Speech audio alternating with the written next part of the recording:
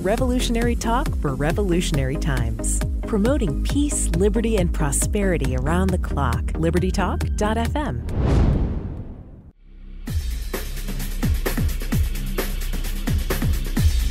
Welcome to Living the Solution with Dr. Elena George. Today we have one of my favorite guests on, and somebody who I respect highly is going to come and speak to us about a topic that we have discussed before, but I don't think there's always something new about this topic, and I want to get all perspectives so that we can really get a handle on it. And again, we're going to be speaking about literally transhumanism and spirituality and Christianity. I mean, my first thought is that they don't mix. It's not really possible to be humanism or have humanism as your baseline and also be Christian. But I want to get Dr. Garwood's take on that. So today, again, we're speaking with Reverend Dr. Jason Garwood. He spent his career seeking to both understand and apply the biblical worldview to every single area of life. His aim is to help pastors and churches to be better equipped to engage in the Great Commission by teaching Christians how to find their individual purpose in the kingdom of God and learn how to identify and respond to cultural idols. He's a husband and a father, and he's also an author. His most recent book is The Politics of Humanism, Reconstructing the Heart and Health for All of Life. He also writes for several outlets, and he's the host of Cross and Crown Radio. He's a teaching pastor of Cross and Crown Church in Northern Virginia. And Dr. Garwood, I want to thank you so much for joining me today. I think our conversation is going to be from a Christian perspective, from someone who is a real thinker about it. And so I want to thank you so much for joining me today. Yes, thank you, Dr. George. It's a blessing to be back with you. I really enjoyed our time. I think we spoke last year in sort of the pandemic mode of things, and it was always that was a good time, and it was a blessing, and I appreciate your work. So I'm honored to be here. Thank you. Oh, it's an absolute pleasure. You wrote a book that's extremely timely, The Politics of Humanism. And first, you're a critical thinker. It's obvious to me. And my question is, what brought you to this topic? I know it's out there, it's being bandied about the next best thing and how everybody can just move towards this and everything will be wonderful. But what made you finally really put this out there and in a thinking manner from a Christian perspective? Sure. Yeah, great question, because I suppose the book in its earliest form was actually a sermon series that I preached. And the book came out in 2020.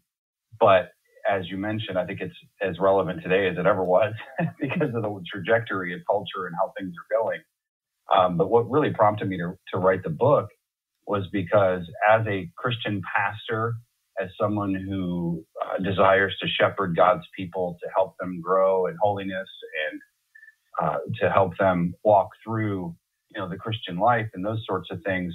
There's also this other side, though, of pastoral ministry that not only are you tending to the sheep, but you're also fighting against the wolves. And as you see the culture in this bedraggled mess that it's in right now, I began to think, okay, there is an answer to these things.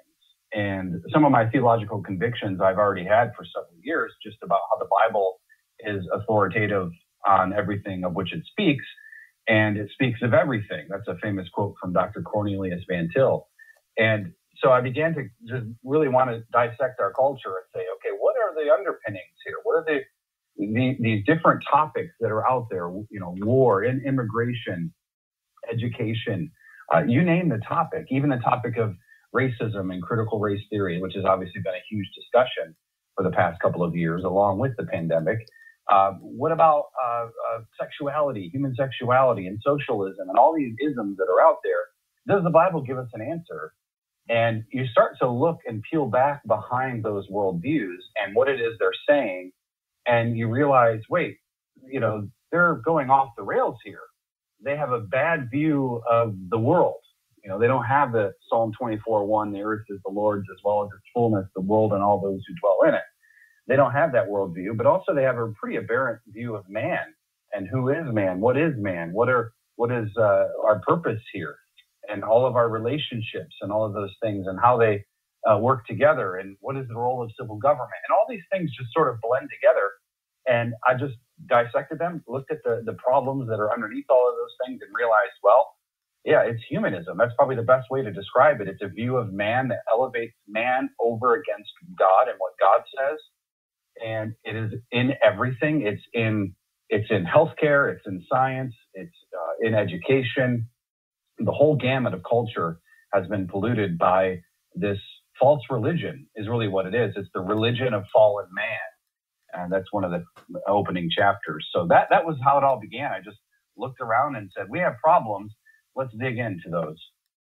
That's a huge topic. I mean, I think you touched on a lot of these isms. And what I think they also tie in is this divide and conquer mentality. And this, humanism is kind of schizophrenic in a way, isn't it? If men are supposed to be their own God, but they're subservient to the animal kingdom, right? Should be basically removed. We're the virus, we're the cancer of the world, right? The earth is also more important than we are. Right. You mentioned earlier about, you used the phrase transhumanism, which is actually the age that we're walking into. I'm not even fully convinced necessarily that postmodernism is a thing. Modernism struggled between these two separate poles in philosophy. They're called dialectics. One was the fixed reality of nature and the laws of science. The scientific revolution really opened that up for us. But then the other pole, the other side, is freedom, the autonomy of man, this post-enlightenment. Man can be whoever he wants to be. A man is a measure of all things, which goes back even to Greek thought. And we sort of shifted now. Now it's, when it's convenient, we'll talk about science. But then when we want to be free to say that there are 52 plus genders and all of these other things come in, we're sort of shifting into this freedom mode where we just do whatever our autonomous hearts want to do. But we're entering into that age of transhumanism where all of the humanistic impulses are still there, man desiring to be his own God. It's the same stuff from the Garden of Eden. Mm-hmm. Epistemology, the study of how we know things, and the same problem that Adam and Eve experienced, we're seeing people today experience, where there's no knowledge above us in the heavens. There's no knowledge revealed to us. As Christians, we believe in what's called revelational epistemology. God has revealed himself to us. That's how we can know things, and we can be sure about those things because God is who he is, and he's given us his word, and he's given us this world to open up and explore and learn and study. But the transhumanism wants to get rid of all of any shred of evidence where God might be. They would like to destroy that and move on with it through places like the World Economic Forum, the Great Reset stuff. I know you're up to speed on that. All of these things.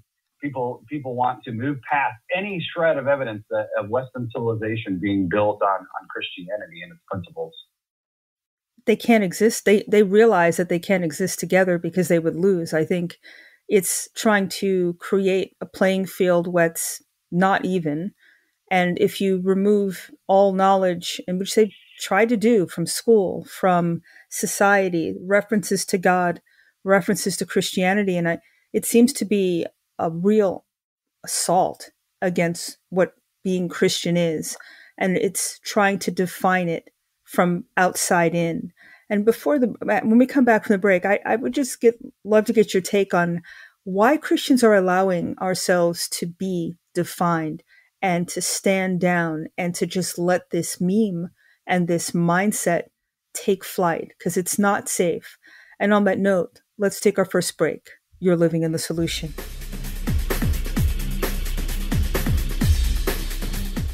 Welcome back to Living the Solution. We're speaking with the Reverend Dr. Jason Garwood. He received his Bachelor of Science degree in Bible from Cairn University. He has a Master's of Divinity from Missio Seminary, and he's got his Doctor of Theology from Hope Seminary. And before the break, we were speaking about this movement towards removing God from our culture. And as a pastor, I'm sure you've probably seen this. I feel this, that we're just allowing people, the society, the social mores to demonize Christians.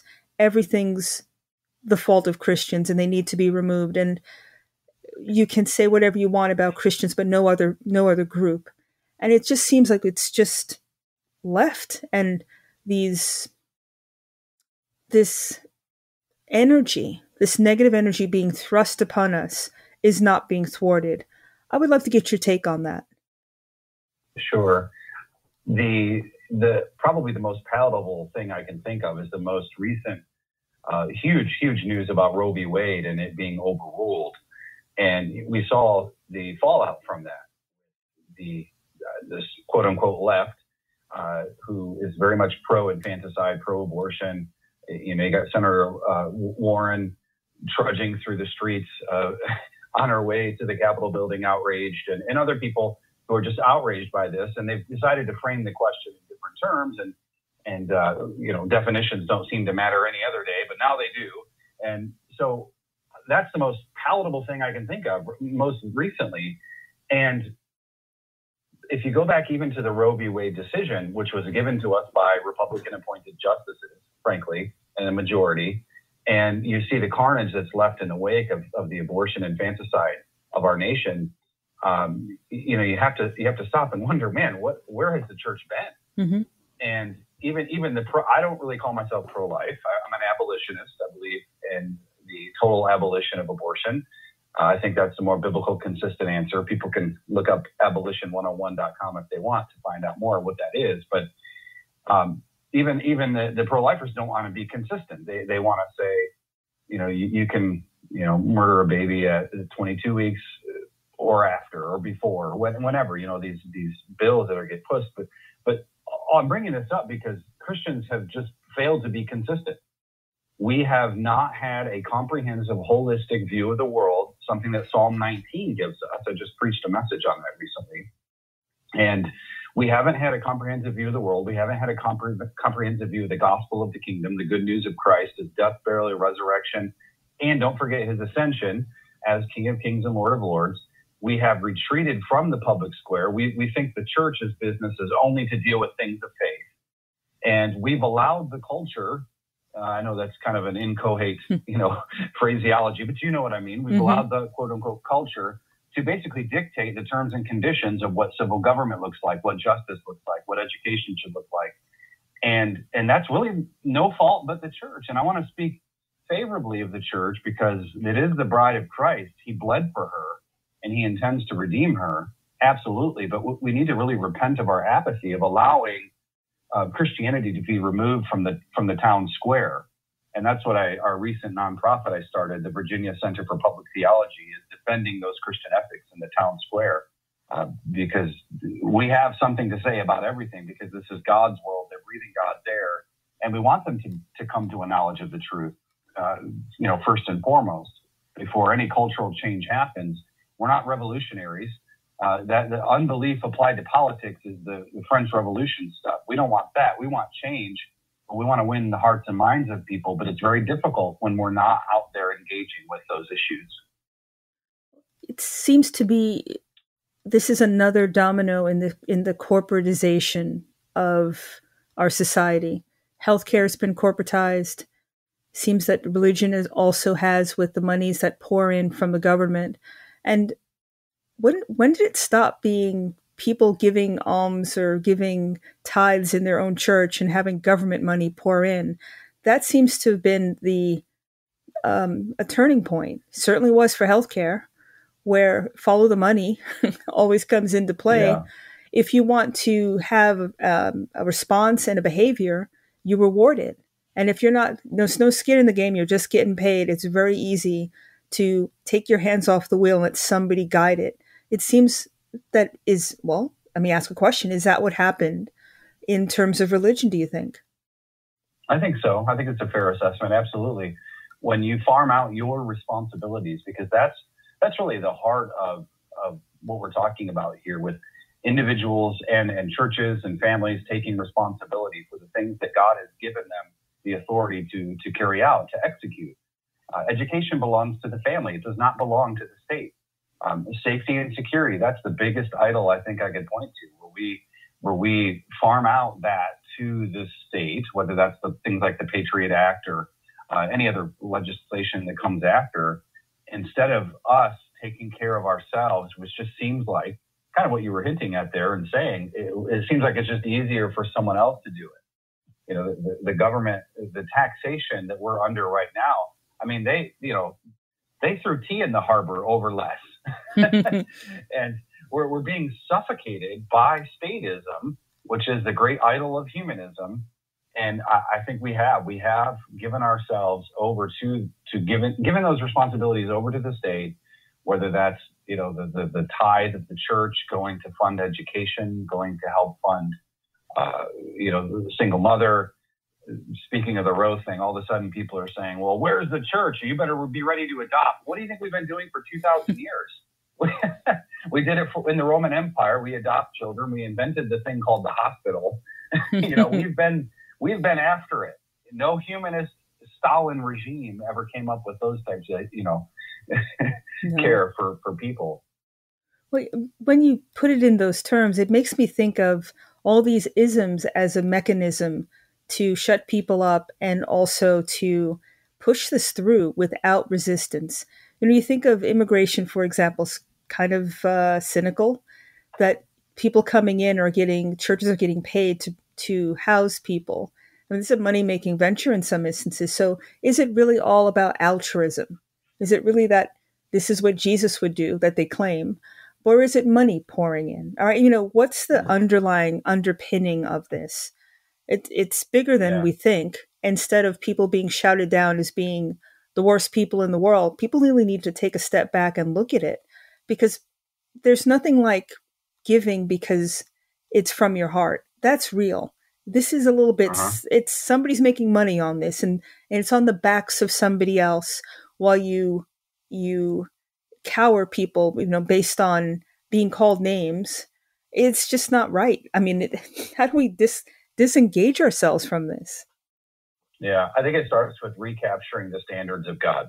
What does God's word say? That's really what I did with the book, was just take what does God's word say to these issues. And that is a goal, because I realized some of those topics, like you brought up immigration, the same money issue went on with the pandemic. Nonprofits and churches, we shut you down, but you can apply for these grants and we'll give you money. And where did that come from? I mean, we wonder why the gas is so high now and inflation is so high. Sure, there are policies of the left that contribute to that, but when you print trillions of dollars of money to respond to your own thing that you created, the government, federal government, then, of course you're going to create the wreckage of culture that we see right now, economically especially. And what you said about the heart, that's the center of Christianity. The center of Christianity is a restoration of the religious direction of a man's life, because all of life is religious. And when you don't have the standards of God in place to get you to a certain goal, then you're willing to compromise along the way. You're willing to compromise on these types of things. The whole welfare system as well. I'm all for helping people, but that used to be the church's job. It used to be the community pulling together and helping. Farmer Joe, whose barn burned down, everybody got together and helped rebuild it. And that used to be a thing, and we've lost that because we don't care about God's standards as much, and it's just easier to file some paperwork and get the unemployment, and it's difficult to untangle that knot. That cake has been baked for a long time, the statism cake. It's hard to unbake it. It's hard to pull everything out that needs to be pulled out. But I think that if we're honest, if the Church of Jesus Christ that professes the true religion of the biblical gospel, if we can repent before God and seek to do his will, via his standards, then I think we can recover a lot of that. And we can start to see statism go away, and we can start to win people's minds. I don't know if I have much time for this quick story, but I saw a thing where these women, they're leftist liberal type women, got together. They're mad at the hookup culture. They're mad at the quote unquote rape culture. And they got together. I don't know if the story's real, but I saw it somewhere on the internet. And they said, we're going to make a pact. We're not going to get with a man until he's ready to marry us and sign a contract and provide for us and take care of us and our baby. And the joke was, well, welcome to traditional marriage. and something as simple as that, just have godly families with children who love Jesus and know how to find their purpose in the kingdom of God. And boy, I really think we could change things. We could see the heart of the nation change because the hearts of the people are changing. I couldn't have said it better. And just to backtrack on what we talked about with the welfare system, I mean, really, was it designed, if you really, break this thing apart, was it designed to get rid of the family? Because in order to have benefits, you had to say you didn't know where the father was. That was like a setup.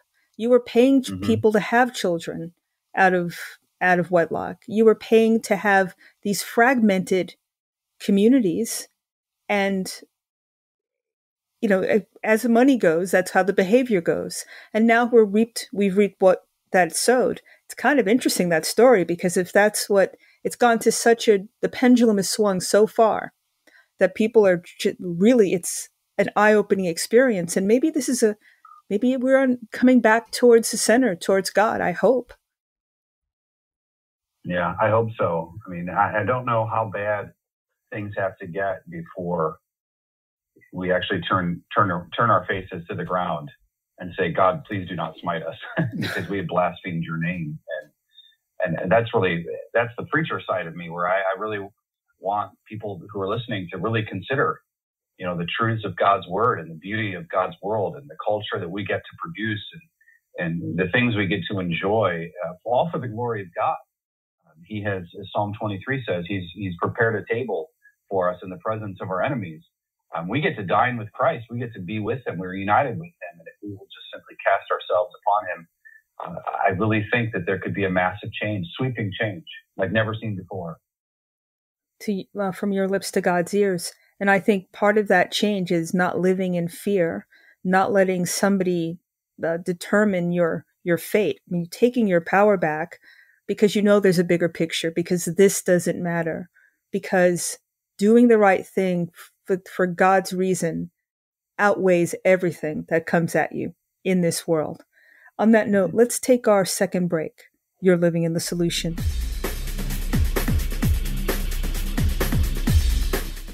Welcome back to Living the Solution. We're speaking with the Reverend Dr. Jason Garwood, and you can reach him at jasongarwood.com, crosscrownchurch.com, and as he mentioned before, abolition101.com. And, Dr. Garwood, what you said, it's so empowering because it gives you perspective. I mean, you just don't live in fear when you know that if you're with God and God's with you, nothing, this stuff just doesn't touch you really, does it? Right. The rest of Psalm 23 says as much. I will fear no evil.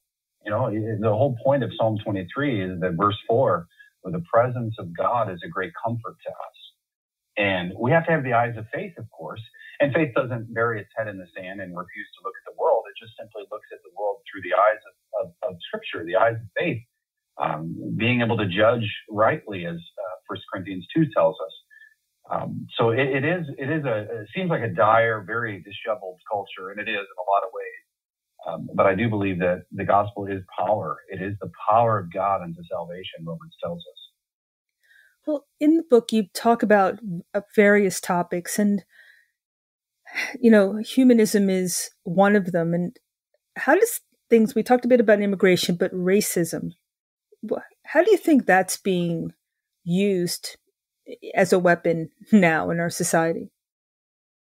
Sure. It's well, first and foremost, especially the aberrant critical race theory aspects that are being used to bludgeon people into some sort of guilt.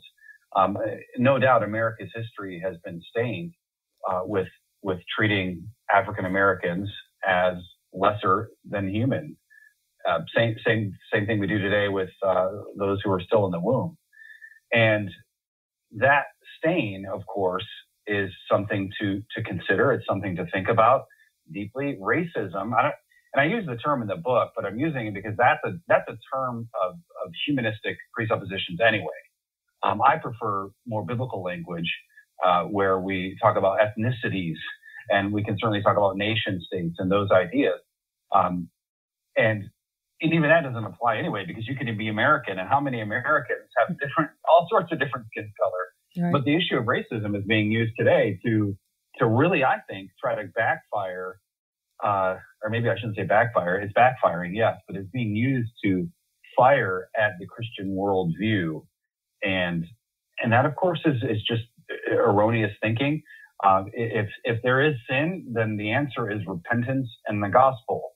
The answer isn't, telling everybody that you're a racist just because we disagree on a particular policy, Mm-hmm. So it's ludicrous, really, what we see happening. And no doubt there's hatred that people have in their hearts towards people that are not like them. That is a thing. I mean, no doubt that's a thing.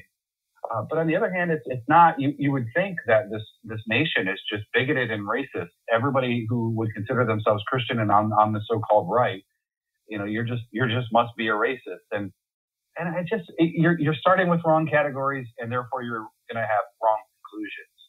And I think there are things that we do need to deal with in the book. I think I've been called a cultural Marxist for this, which is just absurd to me. But, the black church, for example, exists because the white church didn't want the blacks in church.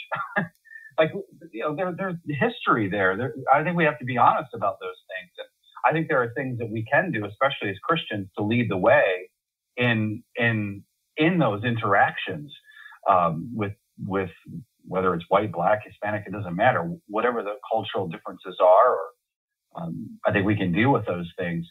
But today it's really very much used as a weapon to basically silence people that you disagree with. And I've always said it best, that the intolerance of those who cry for tolerance is intolerable. That's really well said. Very well said. I mean, from the standpoint of the cultural Marxist movement or the mindset, it's really the opposite of inclusivity and diversity. It's very unipolar and totalitarian in its makeup and its tone. And if we know where we stand and we're standing with God, does that give us power to withstand this and to not allow this voice to define us? And, I find with bullies, as soon as you stand up to them, they stop. Yeah. I guess I think that's. I guess it kind of goes back to what we were saying beforehand in before one of the breaks there. Just that the definitions matter, and how we define things matters, and how we then engage a world that is very much confused about the dictionary is going to require some semblance of winsomeness. Wise as serpents, innocent as doves, Jesus says. And no matter the topic, it doesn't matter the issue. Being able to engage that is going to require at least some semblance of determination, grit, being willing to be spat upon. I mean, I've been spat upon by pro-aborts and cursed, out every name in the book. But Jesus says, "Blessed are those who are persecuted for my righteousness' sake." And I don't want to just provoke the culture because it's fun, like it's a fun thing. I love memes as much as the next guy, but at the end of the day, the gospel is going to have to be proclaimed, and that's the heart of the issue. Well, it takes courage, doesn't it? It's something that you have to actively pursue, right? It's not something that you can just let happen, is it? Right, and it requires discipleship. It requires a boldness. You have to know who you are, and as someone who's made in God's image. Kind of touching on the racism topic again. Mm-hmm. People who are made in God's image, and the Christian vision is a uniting of people from all tribes, tongues, and languages.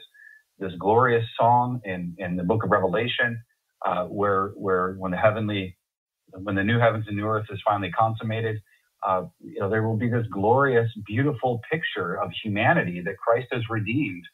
And we all look different, and we may have different accents, sound a little different. We may like different things, but we are united truly in Christ. And, being able to boldly and courageously step out into the street and step out in front of the abortion mill. We do abortion mill work as well. I've been talking with legislators here in Virginia. We're trying to get a bill of abolition of abortion here. I'm trying to find guys who are going to be courageous, who are willing to step up to the plate and say, we need to treat people equally under the law. And it's difficult to find, but it does require us to know who God is, know who we are. And those two things are connected, by the way. And then being able to trust the Holy Spirit's work as we go and seek to advance the gospel. Now, we talked about statism at the beginning of the show. For the people who don't exactly understand or know what that is, what is statism? What do you define it as?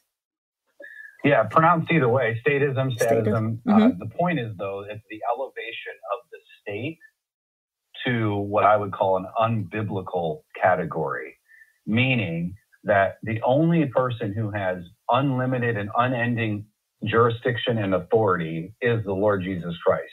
All authority has been given to me, he says in Matthew 28. So he's the only one who has all authority. Statism is this attempt of man through government coercion to claim total jurisdiction, total authority. That's probably the most succinct definition, which is idolatry, is another way to say it. That sums it up pretty well. So, so from a Christian worldview, from a Christian perspective, I mean, the Bible says, we're not of this world, but for real, we're not of this. Is it not possible to serve two masters, is it? Right. And being not of this world, referencing Jesus in his communication with Pilate in John 19, when he said that my kingdom is not of this world, he just simply meant the origin is not of this world. No man gives Jesus authority. His authority is given from above, he tells Pilate. And so he doesn't mean that this kingdom has nothing to do with the world. He just simply means that it doesn't function the way the world functions. But being not of this world, in that sense, the Bible uses a lot of terms for world. It could just mean the system of evil. The letters of John talk a lot about that. So we're not of that. We're not of this aberrant system that has, ever since the garden, decided to work against God and sin and transgression. We're not in that. We have been renewed. We're seated in the heavenly places. We've been raised with Christ. We think differently. We have the mind of Christ. We are walking with the Spirit, those types of things. Mm-hmm. So kind of lost my train of thought a little bit, but that's okay. The point is, though, we don't, because of those things, we don't disengage. We actually now have more reason to engage. That's interesting.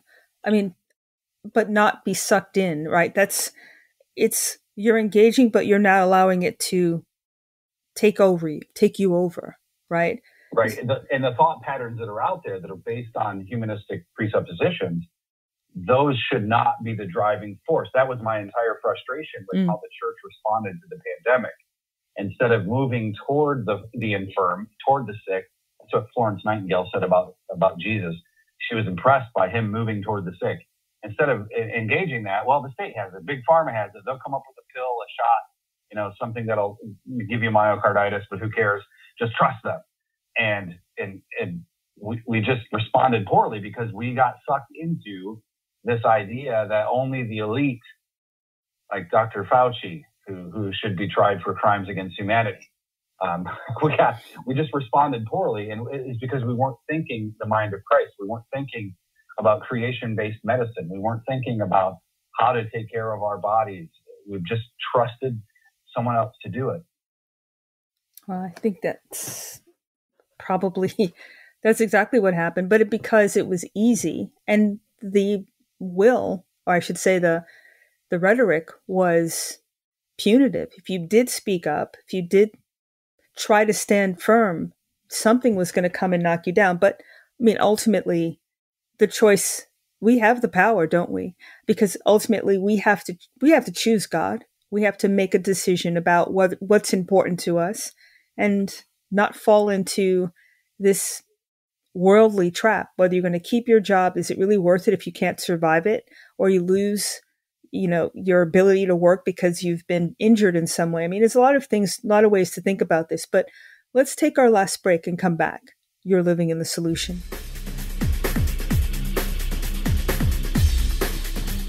Welcome back to Living the Solution.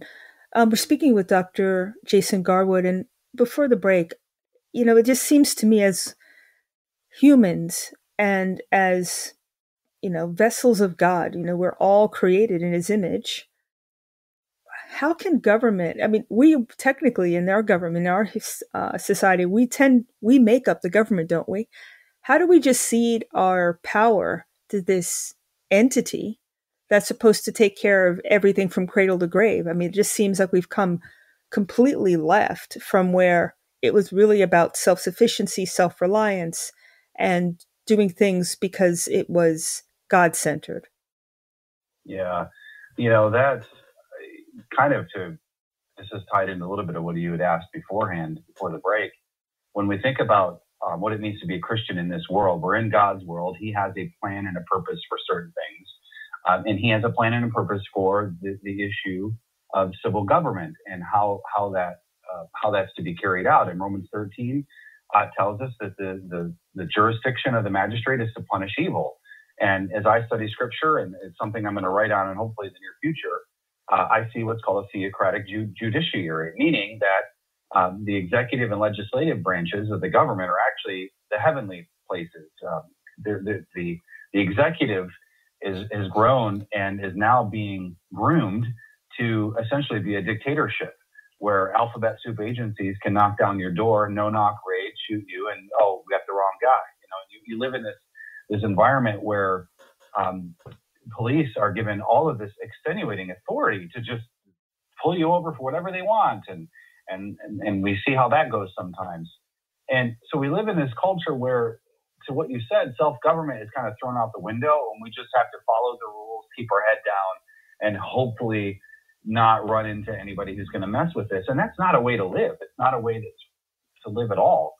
And while I love our Constitution, and we've had a checkered history with that, again, mentioned earlier, not treating African Americans who were brought here as slaves, as people made in the image of God.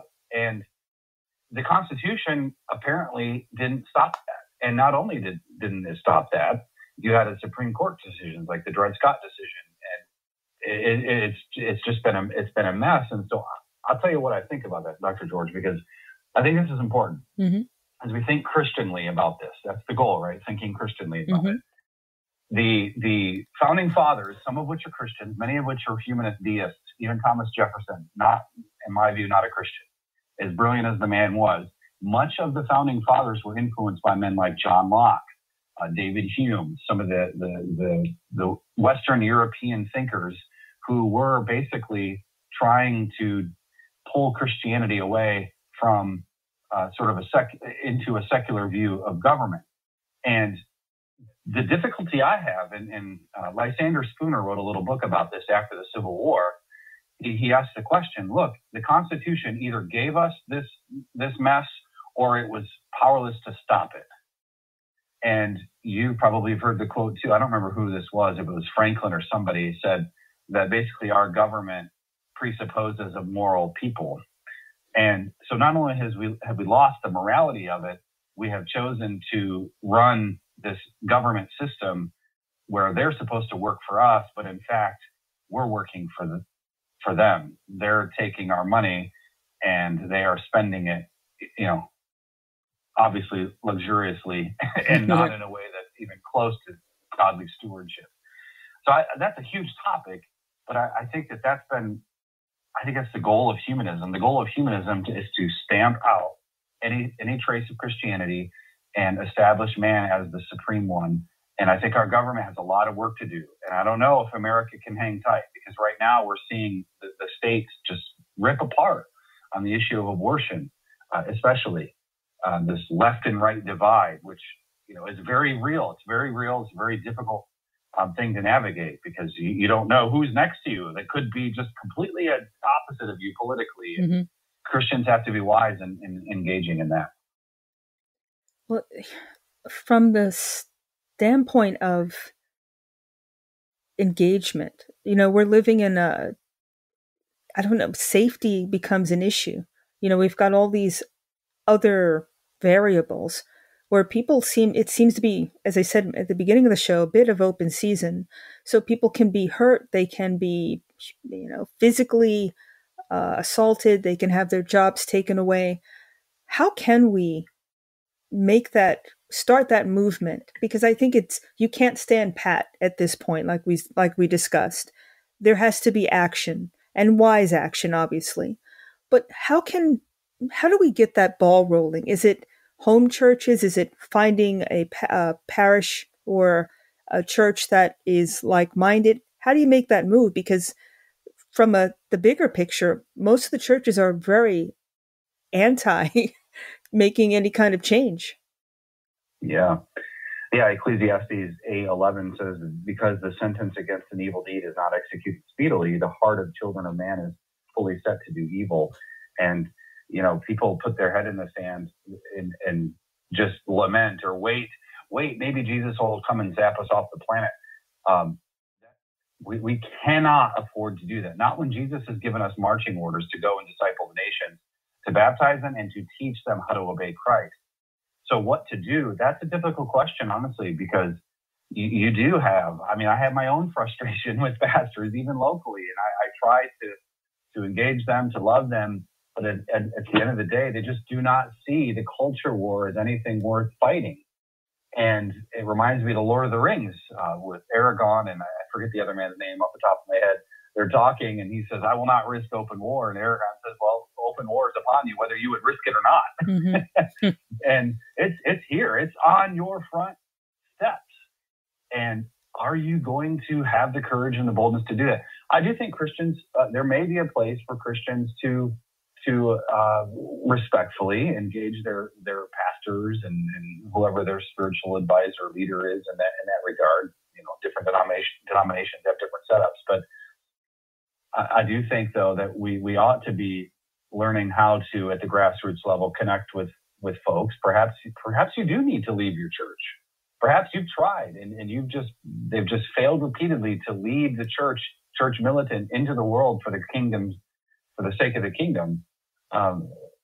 Maybe you need to move. We started our church, Cross and Crown Church, with the idea that we would have a long-term vision. We want to see businesses started. We want to see schools started. We want to see education pursuits. We want to be active locally. We want to make sure all our county board of supervisors know who we are. That we want the sheriff to know who we are, and we want them to know that they are accountable to us.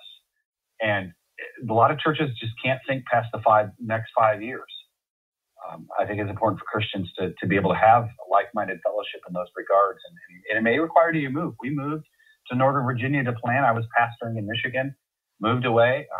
We just felt like we needed to set the tone with our church from the very beginning. We've had people move from all over the country to come and join us in this pursuit. And I think that sometimes that's what's called for. Sometimes that's what's necessary. Sometimes you have to be really bold, and you build it, they'll come kind of mentality. That to some degree, people are, they're a bit of a follower, right? So if someone is bold enough to take that step and to show the way, it takes that, that little bit of inertia, and then it's stream, and then before you know it, there's a lot of people who like to follow, and they're with you. But I respect what you do. I think that you are bridging a gap between reality and God, and you're able to say it in a very non-threatening and elegant way, because you have to hear the truth. It's not about, I can't say anything because somebody won't like me. It really has nothing to do with that. We need to make a jump from being popular and go along, get along, and to do what's right. Because I think once that happens, the people are standing in there just not trying to make any kind of waves. When they have a choice and they can break a specific way, I think that most people are good, and they want this. They don't like this system. Nobody wants to be put upon 24/7. And I think at this point, it's pretty obvious that we're moving in the wrong direction. Don't you think? Yeah, absolutely. Yeah. And I do think people are waking up. I do think that God is absolutely at work in the hearts and minds of people. It's sad to me, though, because if your only access to what was going on out in the world was what you discussed in church or heard from the pulpit, then Christians would not know anything about what dangers lie ahead. They just wouldn't. And that doesn't mean that every sermon has to be you just railing on, a certain political posture. It's not. But when we teach the comprehensive worldview, we're able to take the Bible, we're able to apply it to these issues. And I think Christians are longing for that. They want that. They want to hear God's word expounded to such a degree that they can deal with the issues they're going to face. And that's been the heart and soul of my ministry. And as I've tried to serve Christ as an under shepherd, I want to lead people into those pastures to sharpen our minds so that we can think theologically and have a Christian or reformational philosophy, a mind that can engage in the sciences and deal with all these topics. I think the church should be leading the way, and I think people are waking up to it. They just have to remember, though, this is not just a left or right paradigm. It's not just a white-black paradigm. Mm-hmm. It's bigger than that. It's a Jesus Christ is Lord versus the pretend kingdoms of man paradigm. And like you said, we have to have the boldness and the courage to delineate between those things and articulate it in a way that's hopefully going to be persuasive to people who may hear it. I think if you say it and people know truth, they feel it. And that would be the icebreaker, because we hear so much negativity. People are turned off to it, but they do understand reality and truth. And they do respond to a loving way to express that.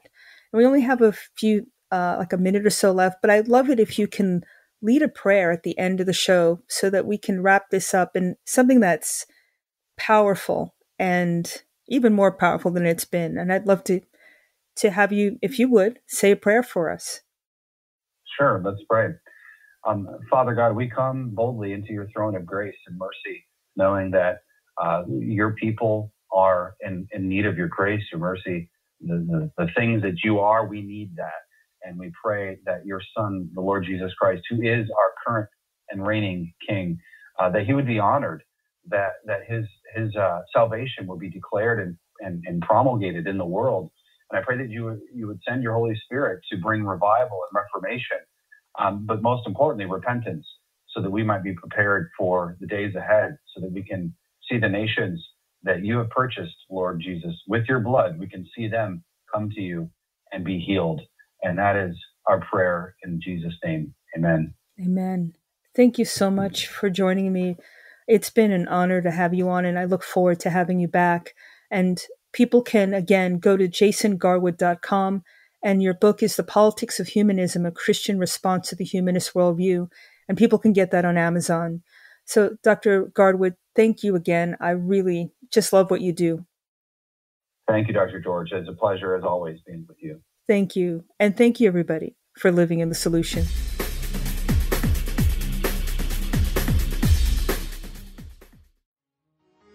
Revolutionary talk for revolutionary times. Liberty Talk FM.